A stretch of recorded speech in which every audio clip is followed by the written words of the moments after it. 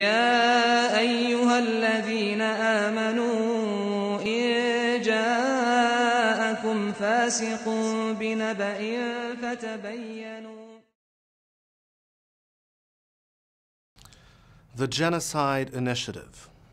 We, the undersigned, call upon all political powers, beyond all questions of political affiliation, and in the true spirit of human solidarity and decency, to categorize the crimes being committed by ISIS and other Takfiri terrorists against Christians, Twelver Shiites, Ismailis, Alawis, Sufis, traditional Sunnis, and others as acts of religious, cultural, and ethnic genocide.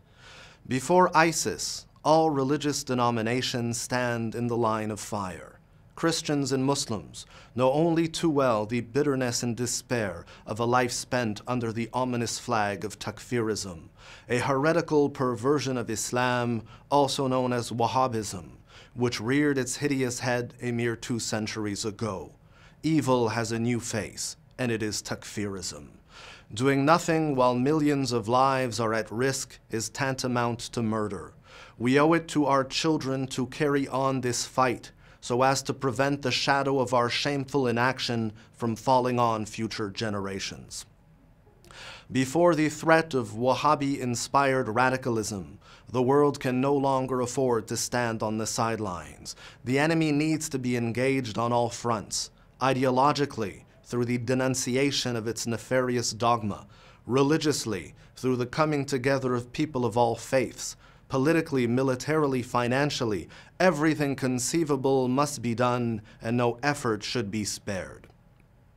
We demand that local, regional, and international powers act decisively to neutralize ISIS and other Takfiri terrorists by cutting off their legs from under them, systematically dismantling their networks, whether financial, political, or religious.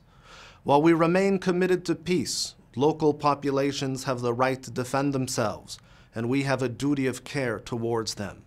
Therefore, concerted efforts, in keeping with international and territorial sovereignty, should be made to combat this evil by all means necessary. We urge political and economic powers to freeze all bank accounts of ISIS and other Takfiri terrorists, to seize their assets, and to prosecute any and all who provide material support to genocidalist war criminals. We further urge these powers to do all they can to determine how the black market trade in oil, drugs, arms, art treasures, and enslaved human beings that ISIS and other Takfiri groups rely upon to fund their efforts can be interrupted and brought to a halt, and how anyone involved in any aspect of this trade as either seller or buyer can be prosecuted under existing laws. We challenge all international organizations, human rights groups, intelligence agencies, national security agencies, law enforcement agencies, and military forces to coordinate their efforts to locate, arrest, indict, try, and convict any and all parties responsible for supporting ISIS and other Takfiri terrorists in any form or fashion, including, but not limited to, financial, military, strategic, political, or ideological assistance.